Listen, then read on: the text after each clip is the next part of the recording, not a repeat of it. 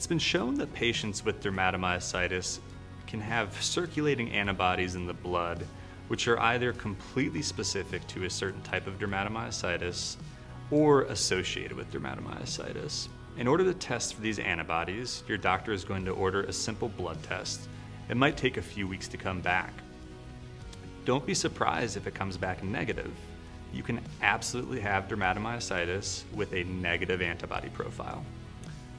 If you were to have a positive antibody profile, the most likely thing is for someone to have one single myositis-specific antibody, and they usually keep that antibody and don't switch to another one. An example would be that if somebody has an MDA5 antibody, it's unlikely that if you retested them, they would have then a TIF1 gamma antibody. So patients can have no antibodies, they can have one antibody, and sometimes rarely they can have multiple antibodies, but we don't always expect that to happen.